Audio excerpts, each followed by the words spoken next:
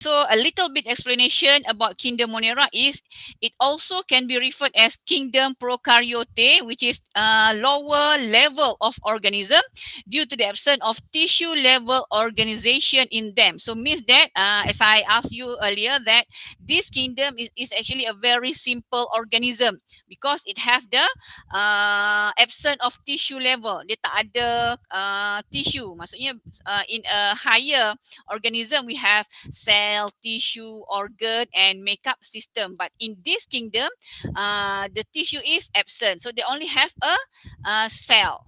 Okay, so that's why it is located at a lower level of organism or lower classification, the lowest part of the classification. Okay, so they can also be called as prokaryote. So I think I already discussed with you, or I already mentioned from previous lecture what is prokaryote. Still remember what is prokaryote? So today I'll give you a detailed explanation about prokaryote. Prokaryote means unicellular organism that lacks a membrane-bound nucleus. See, they have nucleus but they don't have the membrane-bound nucleus. Tak ada ya, dia orang ada nukleus yang simple like a naked nucleus macam tu, tak ada membrane yang menyelaputi nukleus tersebut. And then they also lack of mitochondria or any other membrane-bound organelle. Organelle lain lah yang ada membrane kat luar dia. So it's very simple ya, dia ada nukleus yang very simple. Okay, so this kingdom can be divided into two sub-kingdom, which is Archaebacteria and Eubacteria. So these two sub-kingdom is actually the most abundant microorganisms. Dia paling banyak terdapat di environment kita, sama ada air tawar ke, air sungai ke, air parit ke, air longkang ke. So kita tak boleh nak view dia dengan mata kasar. We need the help of microscope to view this microorganism. But it is most abundant, yang paling banyak terdapat. Okay, this is the typical structure of Monera. We have a cell here, a simple cell actually. You can view later on the structure. They have a capsule, cell wall, plasma membrane, cytoplasm, and so on. Okay, so this is example of the bacteria, one kind of a bacteria in a Monera. Okay, this is the characteristic, ya, ciri-ciri Monera. This is they are typically unicellular. Kebiasaannya unicellular, but we have one group is mycelia. Dia ada mycelia which is actinomycete. This is actually kind of bacteria lah. Dia ada bacteria ya. Dia sejenis bacteria dan dia ada mycelia. Okay, they have the genetic material which is a naked circular DNA. So the genetic material is very simple. It's not like the DNA material in a higher level organism, but they are naked circular DNA yang simple sahaja ya, tak ada membrane ke apa. Naked, kita kata naked ya, tak ada dibaluti oleh cell membrane kat luar DNA tersebut. And then nucleus without nuclear envelope ataupun membrane bound organelle, dia tak ada ya, tak ada membrane yang menyelaputi nukleus tersebut. So we call it as nuclear envelope. Tak ada. And then absent of sap vacuoles instead of gas vacuole may be present. Dalam sel tumbuhan kita ada gas vacuole tapi dia tak ada dia tak ada sap vacuole, tapi sometimes ada juga gas vacuole dalam setengah structure tu. Okay, so the primary mode of nutrition is absorptive. Kaedah pemakanan dia, nutrisi dia adalah absorptive, iaitu secara penyerapan. Some group are photosynthetic. Ada juga yang boleh melakukan proses fotosintesis, kita panggil holophytic, and also chemosynthetic, boleh mensintesis bahan kimia. So this type of nutrition lah untuk Monera, absorptive ya. And then they are non-motile, sama ada tak bergerak ataupun move. Dia boleh bergerak tapi by the beating of simple flagella or by gliding. Dia tak ada kaki, special structure of legs, arm and so on. Dia cuma ada macam flagella yang macam jarum gitu. Nanti kita tengok ya structure dia, this one. This is the flagella. Kalau satu flagellum, kalau more than one flagella. Okay, so this is how structure that help Monera to move. Okay. And then gliding ataupun menggelongsor ya, itu cara pergerakan dia. And then they are also important composers and mineralizers in biosphere. Mereka adalah contoh pengurai lah yang boleh menguraikan, let's say macam kita bincang last week kan, katakan ada pokok-pokok, dahan ke apa yang mati kan, jatuh ke atas bumi. So mereka lah yang akan bertindak untuk menguraikan kepada mineral yang lebih ataupun nutrien yang lebih ringkas yang boleh diserap oleh tumbuh-tumbuhan dan hidupan lain. Okay, mostly live in or on other organism or as parasite. Mereka kebiasaannya menumpang di atas organisma lain dan wujud sebagai parasite, ya, jadi parasite. They also live in extreme habitat, habitat yang melampau lah, macam yang terlalu panas, hot spring, kawasan yang panas, desert, ini pun sama, yang kekurangan air, snow, terlalu sejuk, and then deep ocean, laut dalam, ya, yang terlalu masin. Okay, the mode of reproduction, kita punya reproduction dia adalah asexual, ya, whether fission or budding, because they absent the sexual reproduction. Dia orang tak ada, ya, organ sexual reproduction yang lain. So tak adalah mitosis dan meiosis, ya. Okay, so I think already displayed this slide in our previous lecture. So this is the Monera. It consists of mengandungi eubacteria and archaebacteria, ya, ahli di dalam kingdom Monera ini. Okay, so this is the criteria for classifying bacteria. Okay, kita tengok kriteria untuk mengelaskan bakteria dalam kingdom Monera ni. We can look at the morphology, staining. Kita ada staining ni kaedah macam kita nak warnakan dia dan kita nak kelaskan dia. Normally the staining can be classified the bacteria into two groups, gram positive and gram negative. So or another type is acid fast. This is another staining agent lah, acid fast. And then the growth, nutrition, physiology, biochemistry, genetics, and so on. So you can just take a look this table later on, boleh baca sendirilah nanti ni kaedah, kita nak kelaskan bakteria secara simple lah, I listed here. Okay, next we have two type of bacteria in kingdom Monera. Macam saya dah sebut tadi, archaebacteria and archaebacteria.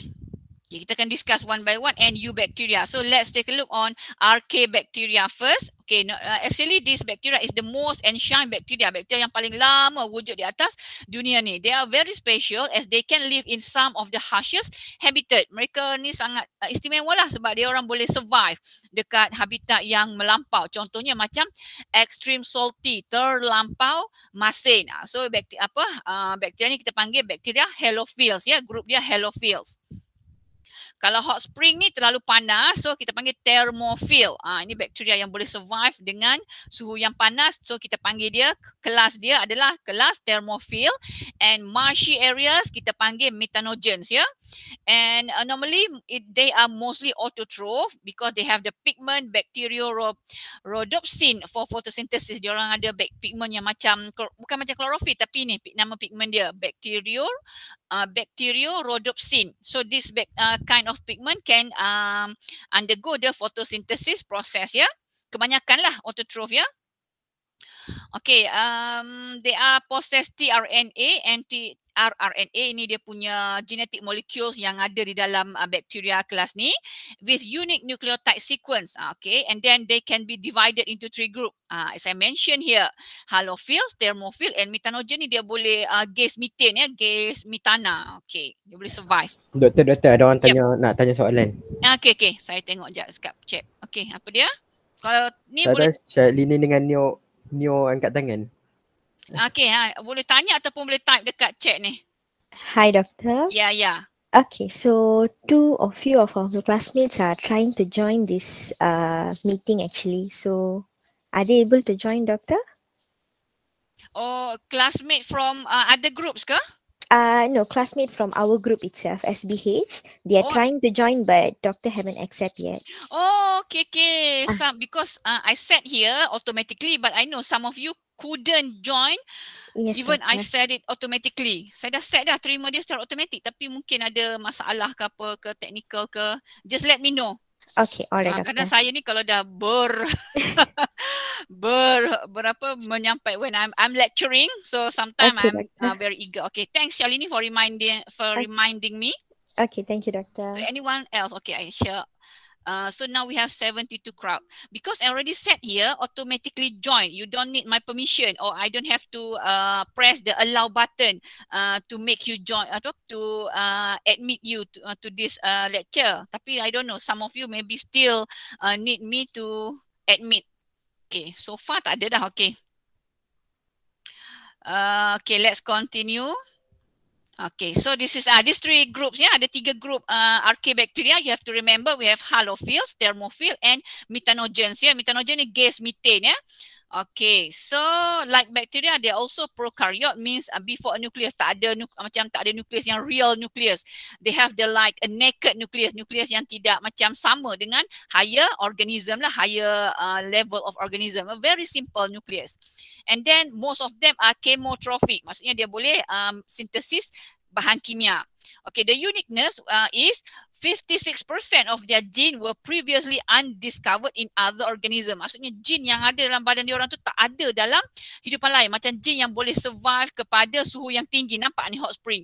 Kita kalau ada gene dia orang ni, kita pun boleh hidup dalam boleh duduk dalam air panas ya, boleh pegang macam tu je air panas. Tapi kita tak ada gene dia orang tu. And then some of them also can survive in extreme salty. Kita panggil halophils. Ini pun ada gene special yang boleh menyebabkan dia orang survive. That's why the research are trying to orang kata clone ke ataupun to extract the gene from this bacteria and maybe inserted, nak masukkan ke dalam takkan nak masuk dalam manusia kan, I don't know, maybe the virus ke apa for the research purpose lah, for the engineering purpose ya, ada juga ya, because they are very special, their genes are very special. Okay, they can be found in anaerobic condition. Okay, so this is a new term.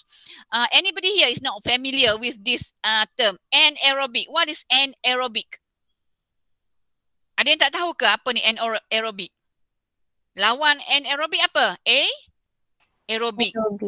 Okay, so what is anaerobic? Paling senang, condition. Anaerobic condition ni what kind of condition? Condition yang macam mana? Without Without oxygen. Yeah, very simple. You have to remember anaerobic is a condition without the absence of oxygen. Tak ada oxygen, dalam keadaan tak ada oxygen. So dia orang boleh survive ya. This is the specialty of the this kingdom, anaerobic condition with high salt concentration. Ni yang boleh hidup dekat high salt tadi ya, halophils ya. Dia boleh survive high temperature. T here refers to temperature and low pH. Normally this condition is on the primitive earth. Maksudnya dulu masa awal-awal dulu yang sebelum dunia kita ni dah mengalami evolusi. So first orang kata organism that come and colonize the earth is this lah, kingdom Monera ya, this archaebacteria yang first colonize the earth, and then dia orang ubah muka bumi ni menjadi kawasan yang lebih sesuai untuk hidupan lain datang dan colonize sama macam pokok-pokok lain lah. So this is the orang kata sumbangan, the contribution of the archaebacteria to change the primitive earth into the condition that is more suitable to other living organism. Okay. And then scientists believe that all life kingdom are actually descended from this group. Sebabnya dia orang first yang datang kat dunia ni kan, yang macam hidup semua scientifically lah, ubah structure tanah, soil to become more fertile. So dia percaya, saintis percaya kingdom lain berasal daripada group ini. Okay, ni I think already discussed. We classified this group into 3 based on their habitat: methanogens, thermophiles, and halophile. Methanogen ni yang saya cakap lah yang ada gas methane ya. Kita tengok apa contoh dia.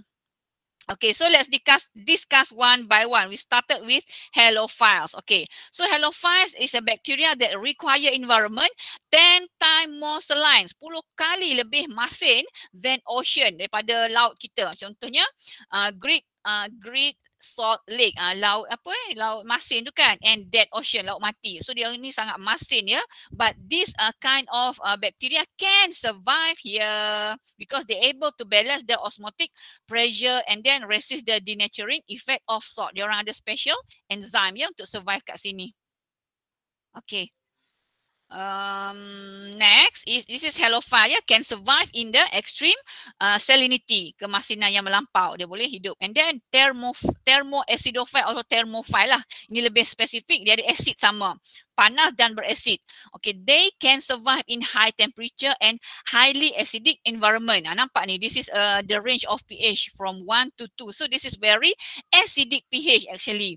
And then high temperature from 60 to 100 degrees Celsius. Manusia pun, suhu kita pun saya rasa paling tinggi kita boleh survive dah 37 suhu badan kan. Kalau 40 tu kita dah demam, high fever dah. Tapi bakteria ni nampak 60 degrees Celsius sampai 100 ya, dia boleh hidup. And then this is the habitat, whether in hot spring, volcanic ya, kawasan gunung berapi, and also the hydrothermal vent, kawasan yang geyser tu, air panas yang memancuk keluar tu, because they able to withstand the high temperature. Okay.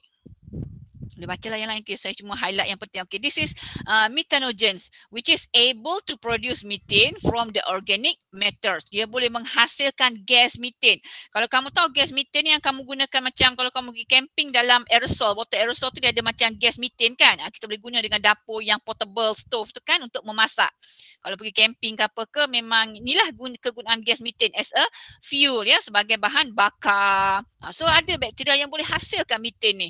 And then they live in the gut of ruminant animal ya, haiwan ruminant macam lembu, kerbau, kambing ya, dalam perut dia dalam gut ni, and swarm, kawasan paya. And then when they die, they will die in the presence of oxygen. Dia akan mati kalau ada oksigen. Dia terbalik dengan kita. So this is for the methanogens bacteria. And then they also as important decomposers, and normally we can use them to treat the water treatment of waste. Nak rawat sisa-sisa pencemaran. Okay, this is how the methane is produced from the animal's dung. Daripada najis haiwan kan. Bila haiwan tu macam melepas, dia adalah gas methane yang akan diproduce bersama. Okay. Okay, next, after previously Archaebacteria, now let's take a look on Eubacteria. This is a second ahli in kingdom Monera. So normally they also known as true bacteria. Why they are true bacteria? Because they have the rigid cell wall made up of peptidoglycan. Dia lebih complicated sikit lah structure dia. And then the cell membrane of this bacteria contains lipid. So lipid is actually the glycerol and ester lipids. They have the flagellum ya, yang macam tali tadi dekat tu, flagellum for the motility purpose, untuk pergerakan. For example, we have the Eubacteria, E. coli, flagellum rotation resemble propeller. Ni macam flagellum tu bergerak macam kipas kapal tu lah, kapal laut kan, dia berputar macam tu. So macam tu lah flagellum tu bergerak macam kipas kapal tu. Okay, some of them contain pili. Pili is actually for the sexual reproduction and attachment to host. Dia macam cangkuk gitulah, dia boleh attach kepada mana-mana organisma lain yang kita panggil sebagai host untuk pembiakan dia ya. So they can be grouped into two categories. You need to know lah. I think when you are learning microbiology, you will get familiar with these two term bacteria. We have gram-negative bacteria and gram-positive bacteria. Okay, so these two type of bacteria is classified based on the staining. Nanti kita buat warnakan dia. Kalau gram-negatif ni dia macam warna merah-merah gitu. Kita punya agent tu. Agent staining tu akan menukarkan warna bakteria tu menjadi merah. Kalau gram-positif dia macam warna biru, purple macam tu lah. Nanti ada lab ya. Microbiology pun saya rasa ada juga lab pasal ni. Okay, so this is the 5 common characteristic of bacteria. They are single cell prokaryote. Prokaryote tu no distinct nucleus ya. Nucleus yang macam kompleks lah. And then DNA is not surrounded by membrane. Oh, okay. Ada nak soalan ke? Ada yang raise hand? Yes. Sorry, Doktor. Ada student try nak masuk kelas tapi tak boleh ya. But I did okay jap. VO. Okay sir. Okay. I admit them. Most of them kebanyakan boleh masuk, boleh join, tapi ada yang tak boleh join automatically. Saya tak tahu lah, mungkin something wrong dengan email ke, tapi I think most of you guna email UMK kan? Tak ada guna email di luar UMK kan? Ya, betul. Tak tahulah. Okay, I don't know. Mungkin this is all about the system lah. Okay, saya dah admit dah. Okay, macam tu lah, kalau ada yang tak boleh nak ni, tolong remind ya.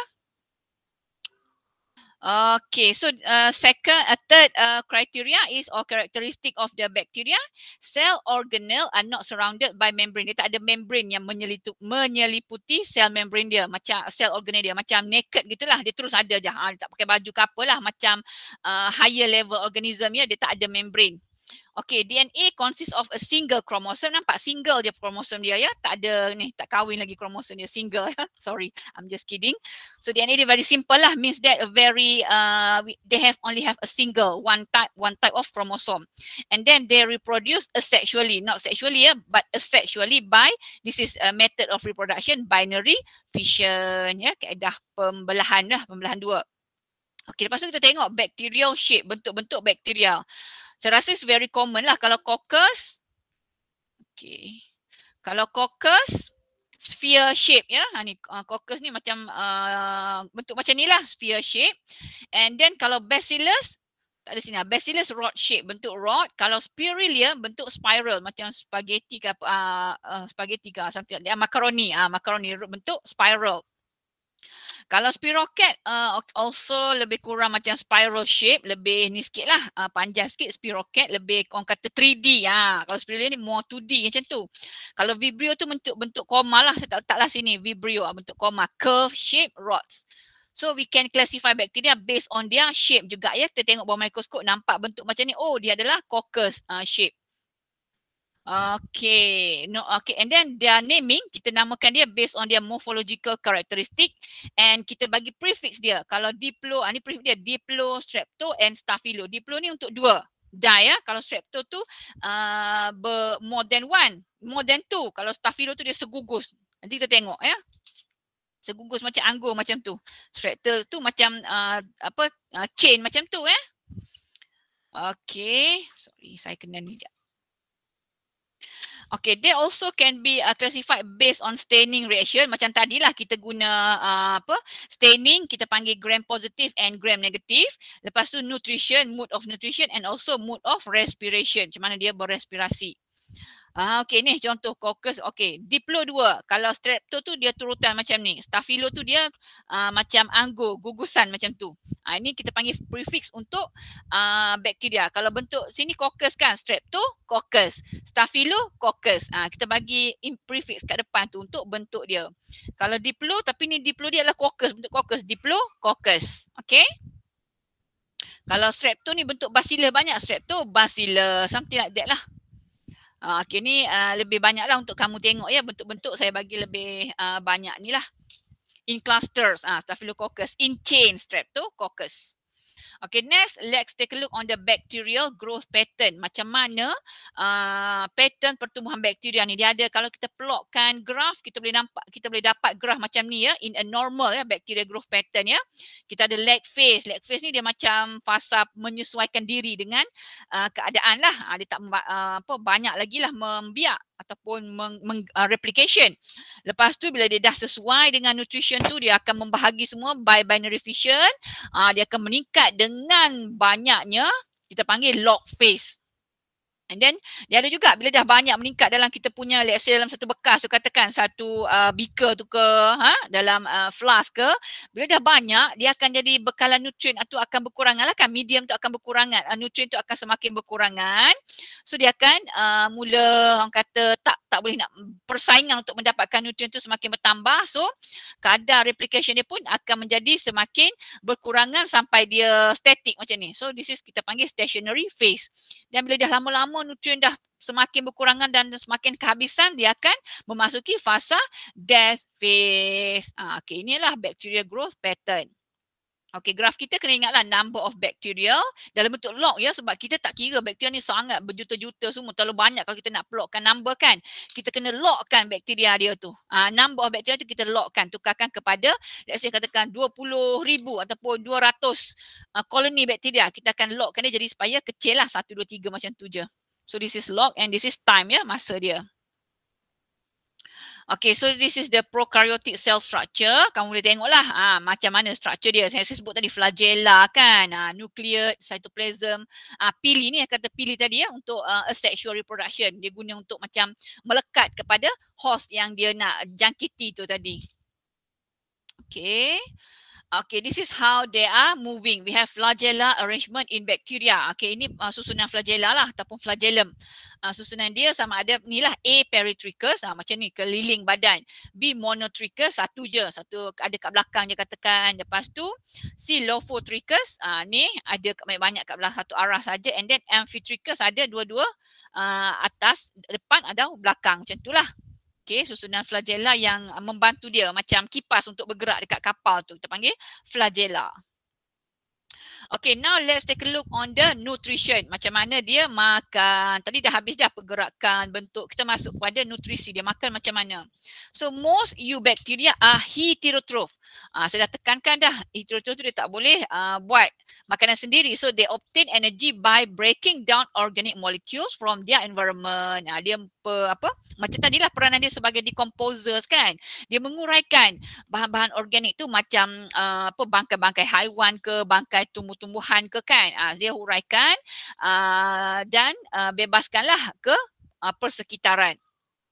Some of them are parasite. Mereka juga boleh jadi parasite. Bakteria, ada juga bakteria jahat dan baik kan. So yang jahat ni kita panggil parasite lah. Dia absorb nutrient from living organism. Kalau dia melekat dekat host perumah tu, dia akan ambil nutrient kat situ. Okay, lepas tu other are saprobes. Saprobe ni maksudnya dia boleh decomposing dead organic matter. Macam menguraikan bangkai haiwan ataupun dahan-dahan tumbuhan atau daun. So kita panggil saprobes ya, pengurai. Tapi ada juga ya eubacteria yang autotroph. Memang kebanyakan most are heterotroph, tapi yang adalah beberapa yang autotroph because they can produce their own organic compound. Contohnya cyanobacteria, dia ada blue or we can call it as blue green bacteria. Dia ada ni, nampak green dia ni, dia ada dia ada chloroplast, tapi bukanlah chloroplast yang sama macam dalam pokok tu, tapi lebih kurang sama. Kita panggil true chloroplast, tapi dia simple chloroplast sahaja. So this is the bacteria that can undergo the photosynthesis process, cyanobacteria. Okay, so ini kamu kelaskan mode of nutrition kepada beberapa. You hafal kat sini. Photoautotroph, chemoautotroph, photoheterotroph and chemoheterotroph. Kalau photoautotroph maksudnya dia punya energy source adalah light. Nampak? Photo ni light. And then carbon source dia carbon dioxide ya. Carbon dioxide. Kalau chemo, inorganic chemical ya. Sebab chemical. Okay, boleh join. Chemo is chemical. So their energy source is inorganic chemical and carbon dioxide. Kalau photoheterotroph terbalik pula, dia punya energy source adalah light, tapi carbon source dia bukan carbon dioxide tapi organic compound. Similar to the chemoheterotroph. So this is the mode of nutrition for the bacteria that you need to know ya. Ada 4 ya semua. Okay, next kita masuk pula gram staining. So this is the method, kaedah untuk mewarnakan bakteria. Sebab bakteria ni kecil, kita tak nampak, tapi kita boleh warnakan dia. Dan kita tengok bawah mikroskop, color yang diberikan tu, kita letaklah pewarna, macam pewarna lah, kita panggil staining agent ke atas bakteria tu. So dia boleh dibahagikan kepada 2 mengikut warna yang ditunjukkan oleh staining agent tadi. Kita tengok ya. Giving color to microbes because microbe are colorless, mereka tidak boleh berwarna. So macam mana kita nak kelaskan dia? Kita boleh warnakan dia, and they are highly transparent structure yang transparent, memang tak nampak lah. That's why we need the staining ya, process in which microbe are stained. Stain tu kita warnakan dia lah. Okay, so the method is called as gram staining because the first or the scientist that proposed this method, nama dia ada gram staining, Danish bacteriologist Hans Christian Gram. Nama Gram ni sebab nama bacteriologist yang propose method ni ada nama Gram. Bukan kilogram ke petak ya. Sebab nama dia nak macam bila orang sebut method tu orang akan ingat dia walaupun dia dah lama berkurun, dah meninggal dunia. Okay, kamu bacalah. So this staining method is actually based on the reaction. Bacteria is ni classified on gram positive and gram negative, saya dah sebut. Kita kelaskan dia berdasarkan the cell wall composition. So yang memberikan warna yang berbeza kepada 2 kelas bakteria ni kerana kandungan cell wall yang berbeza. Okey, kamu jangan confuse pula. Bakteria ada cell wall ke? Bukan tumbuhan tak? Sahaja. Tak, cell wall yang diberikan nama kat sini sebenarnya cell wall yang bukan macam dalam tumbuhan, tapi cell wall yang khusus untuk bakteria sahaja ya. dia ada juga kita kelaskan dia, tapi dia bukanlah macam sel wall tumbuhan. Macam sel wall tumbuhan tu saya rasa selulus kandungan utama dalam sel wall tadi. Tapi kalau dalam bakteria, walaupun nama dia sel wall, kandungan ataupun chemical dia adalah peptidoglycan. So dia tak adalah rigid macam sel wall dalam tumbuhan, iaitu selulus. Selulus memberikan bentuk yang tetap, tegar, susah nak digerakkan kan. Tapi sel wall untuk bakteria ni dia simple sahaja dan dia terdiri daripada peptidoglycan, bukan selulus. So jangan confuse ya, boleh ya sini? Jangan confuse dengan sel wall tumbuhan. Okay, so inilah kita punya staining reagent. Reagent yang kita gunakan untuk warnakan bakteria tadi. Kita ada crystal violet. This is primary stain. Maksudnya kita kena warnakan dengan crystal violet dulu. Lepas tu bilas bawah air. Lepas tu kita letak pula grams iodine. Ini sebagai fixative. Maksudnya yang untuk mengekalkan. Ataupun yang untuk macam kalau crystal violet tu ada tertinggal tadi, dia akan pegang. So kita guna grams iodine. Grams iodine tu macam iodine lah, larutan iodine. Lepas tu kita bilas pula bawah air pipe ya. Ada cara dia, bukan main bilas macam tu je. Kita letak atas slide mikroskop. And then lepas tu kita akan titiskan dengan aceton pula.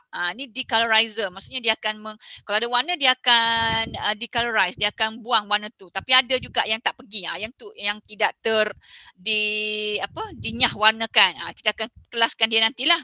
Lepas tu kita bilas di bawah air pipe. Lepas tu kita warnakan pula dengan safranin. Lagi sekali kita warnakan, kita tengok bawah mikroskop. Ini dia. Okay, ni saya dah terang dah. Appear pink. Okay. Saya nampak ni, kalau purple coloured bacteria, warna purple bila kita observe bawah mikroskop dia adalah gram negatif. Kalau pink coloured bacteria, gram positif. Kalau pink, gram negatif ya. Boleh ingat ya kalau warna pink dan warna purple ya. So ini yang membolehkan kita mengelaskan bakteria itu kepada dua. Okey. Ini structure dia punya tadi yang saya cerita cell wall of the bacteria. Kita ada ni nampak ni untuk gram negatif, ni gram positif. So kamu nampak cell wall kalau dalam gram negatif yang mana lebih kurang yang ni lagi tebal ya. Cell wall gram positif lagi tebal berbanding dengan cell wall gram negatif. Ini structure dia lah, kamu tengok nanti. A method designed to distinguish gram positive cell from gram negative cell based on the cell wall composition. Okay, ni invented tadilah. So yang ni adalah cell wall dalam gram positif. Kita tengok lebih detail kat sini. Nampak ni gram positif, gram negatif. Ni peptidoglycan. Nampak tebal yang warna purple. So ini adalah gram positif. Tapi kalau warna merah, peptidoglycan dia warna merah. Nampak nipis sahajalah structure cell wall tu tadi ya. Okay, so ini gram positif warna purple, blue, something like this. And gram negatif appeared pink. Okay, now let's take a look type of gram positive bacteria. Nampak kalau gram positif dia warna purple macam ni lah. Bila awak view bawah mikroskop, awak akan nampak macam ni structure dia. Kalau bentuk coccus lah. Kalau bentuk bacillus lah. So ikut depend on the shape of the bacteria. Okay, normally gram positive bacteria have thick cell wall made of peptidoglycan. Dia ada yang tebal ya, cell wall yang tebal yang terdiri daripada peptidoglycan yang saya sebut tadi. They can retain the crystal violet stain. So dia orang boleh, kita ada letak ni kan, pewarna ni, nampak crystal violet tu, mana tadi yang first tu? Crystal violet dia boleh mengekalkan ataupun memegang warna crystal violet tadi, nampak ni. So dia akan jadi warna purple lah. And then most of them are chemoheterotroph ya. Okay, some of them are photosynthetic. And then normally less pathogenic lah. Dia orang tidaklah semerbahaya berbanding dengan gram negatif. Normally kalau pathogenic bacteria tu from gram negative bacteria. So this is the example of the gram positive bacteria. We have actinomyces, lactic acid bacteria and so on. Okay, next is gram negative bacteria. Okay, gram negative bacteria have thinner layer of peptidoglycan. Nih, nampak nih, thinner layer of peptidoglycan. Ini pula tebal. So that's why dia tak boleh nak kekalkan warna crystal violet tadi, warna purple. So bila kita bilas dia akan terbilas bersama pewarna tadi. So dia tak adalah, sebab dia tak berwarna purple. Tapi dia akan mengekalkan crystal violet stain yang tadi, safranin. Dia does not retain crystal violet stain, tapi dia retain safranin. Safranin ni warna sebenarnya warna merah ya. Nampak ni warna merah. Yang ni pula kalau gram positif dia tak boleh nak kekal warna merah sebab dia dah warna biru kat sini. So dia tak kekal, dia tak absorb lah pewarna merah kat sini, counter stain ni. Kalau gram negatif sebab dia dah macam dia punya cell wall dia, peptidoglycan tu tak boleh nak retain, tak boleh nak pegang cecair violet, crystal violet yang warna biru tu. Bila kita bilas dia akan pergi bersama. That's why bila kita warnakan dia dengan safranin, dia punya peptidoglycan tu akan absorb warna safranin. That's why dia appeared red here. Nampak ni yang ni red. Okay, daripada warna safranin tadilah. Okay. Mana tadi? Okay, sini. And then most of them are pathogenic ya. Semua macam saya cakap tadi lah, gram negatif ni pathogenic. Ya, agak berbahaya. So bila kamu tengok bawah mikroskop macam ni ya, dia punya structure tu. Yang ni bentuk bacillus lah. Kalau coccus bentuk bulat-bulat lah. So dia berwarna merah untuk gram negatif. Okay, any question so far? I think we have another 8 slides. So I believe I can finish it before you join this webinar ya. Boleh tak? Ada soalan setakat ni? Tak ada No questions, doctor, but someone is trying to join again. Okay, someone still Sorry, trying to doctor. It's okay. Open queue. Okay. I think already admitted most of them. Tak ada lagi dah kat sini. Okay. Next. Respiration. Tadi kita tengok dia punya structure, dia punya cell wall kan. Sekarang kita tengok respiration. How dia tak bernafas macam kita sebab dia tak ada lung semua. Tapi we still have to consider their respiration. Okay, admit dah. Okay. Okay. Cellular respiration in bacteria differ in berbeza ya. Sama ada require oxygen or not. Kalau require oxygen macam tadilah aerobes. Kalau tak require oxygen kita panggil anaerobe. Okay. And then dia ada beberapa jenis ya. For example, if oxygen is absolutely necessary for survival. Oxygen tu mesti ada. So kita panggil obligate aerobe. Wajib ada obligate ni ya. Tapi bacteria, if the presence of oxygen kill some bacteria. Kalau tapi setengah bakteria tu kalau ada oksigen dia boleh membunuh bakteria tersebut. Kita panggil obligate anaerobe. Wajib tak ada oksigen lah in a simpler term ayat dia. So you need to differentiate between these two terms, obligate aerobes and obligate anaerobes. For example, we have Clostridium botulinum. Ini actually bakteria yang boleh menyebabkan keracunan makan ya, food poisoning. Produce toxin that can cause an extreme form of food poisoning called botulism. Inilah dia akan hasilkan toksin ni dalam keadaan yang tak ada oksigen lah. Okay. And then we have another group of bacteria that can survive. Dua alam dia boleh, sama ada with or without oxygen. Both condition can be survived by this bacteria. We call it as facultative and aerobe. Ya. Okay, kalau saya keluar soalan nanti kamu boleh differentiate lah between obligate aerobe, obligate anaerobe and facultative and aerobes. Okay. Next, reproduction.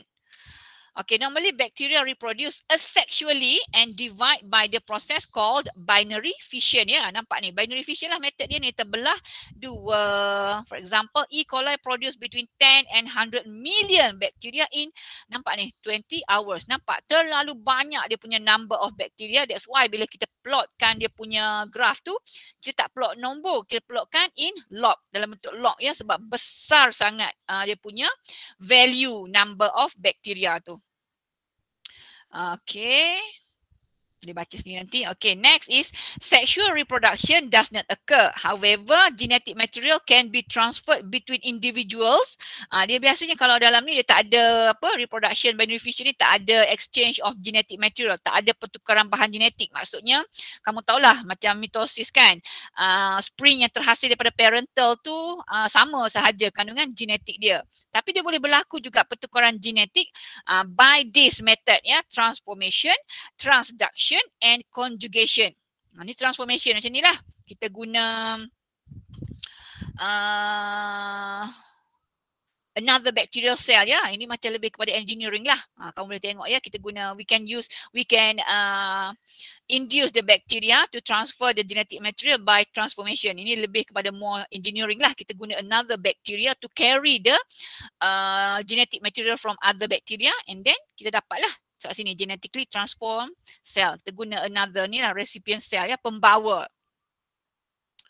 Okay, and then this is the conjugation. Conjugation ni macam ni paramecium. Nama dia paramecium, dia boleh juga. Dia ada from a single bacteria to another. Dia akan bentuk ni lah. Pilus dia akan macam pilus kan. Tadi saya cakapkan untuk sexual reproduction dia akan attach. Dia akan bersentuh macam tu dan dia akan transfer material lah. This is conjugation. And then this is transduction. Okay, a transferring process from one bacterial cell to another bacteria. Ini by virus. Kalau tadi transformation guna donor dia bakteria. Tapi kalau guna virus kita panggil tadi. Sorry. Transduction ya. Kita guna cell virus. Okay, nampak ni untuk hasilkan untuk virus ni berperanan untuk memindahkan genetik bakteria tadi. Inilah proses dia. Okay, now we have endospores. Endospore ni actually a resting bodies. Okay, normally most gram-positive bacteria form endospore. Gram-positive je ya yang bentuk endospore bila growth condition extremely unfavorable. Maksudnya kalau keadaan terlalu macam tak sesuai untuk pertumbuhan dia ataupun growth dia kan. So dia akan bentuk resting body lah. Macam dia endospore ni dia macam resistant, tahan kepada harsh environment. Macam terlalu chemical ke, terlalu panas ke. Dia akan bentuk endospore lah, macam kulat jugalah. Dia boleh macam bentuk resting body dalam hibernate lah, something like hibernate. Okay. And then resistant lah, macam saya cakap tadi, resistant to extreme in temperature, drying and harsh chemical. That's why bila kita macam setengah bakteria tu dia macam kata resistant kepada ubat atau antibiotik yang kita guna. Sebab dia boleh ni lah bentuk endospore. Dia tahan kepada kesan antibiotik yang kita makan tadi. Okay, now last but not least, kita nak tengok important of bacteria ya, kepentingan bakteria ini, peranan dia ya. Okay, it can play in a biogeochemical, which is in a role in recycling nutrients. Kita ada macam kita nutrient kan, we have nitrogen cycle, oxygen cycle, carbon cycle and all type of nutrient cycle. So this is the role of the bacteria ya, dia akan recycle balik nutrient tu dalam bentuk yang kompleks kepada yang simple dan boleh digunakan oleh organisma lain.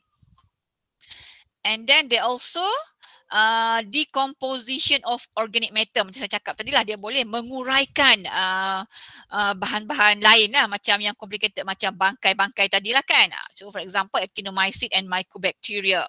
And then there also is a primary production. Primary production ni maksudnya yang photosynthetic bacteria tu. Sebab dia ada chloroplast, a simple chloroplast. For example cyanobacteria, or another name is blue-green algae. Alga dia duduk dalam air lah. Then also can be used in food preservation and fermentation kan. Kita ada fermentation macam nak buat kicap, nak buat nak buat budu ke, nak buat selain daripada budu tu, makanan yang dekat Melaka tu, tempe, apa lagi, cencalo. So boleh juga guna bakteria ataupun food preservation, nak preserve food tu supaya tahan lama. Okay, boleh juga. And then dalam perindustrian, industrial chemical and so on lah, all spill clean up. Boleh juga kita ada bakteria yang boleh menguraikan minyak tu ya, dia boleh absorb minyak tu jadi makanan dia, and then kita boleh cucilah sisa minyak yang tertumpah di laut katakan. Spot removers ya, nak macam nak remove katakan stain daripada baju ke apa, meat tenderizers, nak bagi daging tu lembut ke, and then laundry starch ya, ada jugalah untuk ni sistem pembasuhan semua ni lah. Okay, so this is another important. Bacteria can metabolize, ni lah yang tadi yang kita gunakan untuk mencuci sisa tumpahan minyak, oil spill in let's say di laut kan. They can metabolize oil, speeding the natural breakdown process ya. Dia akan mempercepatkan lagi minyak tu jadi macam ni lah, bersih laut tu tadi. And then bacteria synthesize and store polyester polyhydroxy acid, PHA. And then normally yang PHA ni kita gunakan dalam biomedical application lah. For example the drug delivery and tissue engineering, scaffold dalam tissue engineering lah, pembentukan tisu. And then bacteria also can produce ethanol. So kita boleh gunalah ethanol ni sebagai as a source of fuel ya, bahan bakar. Okay, so that's all for today. Any question so far?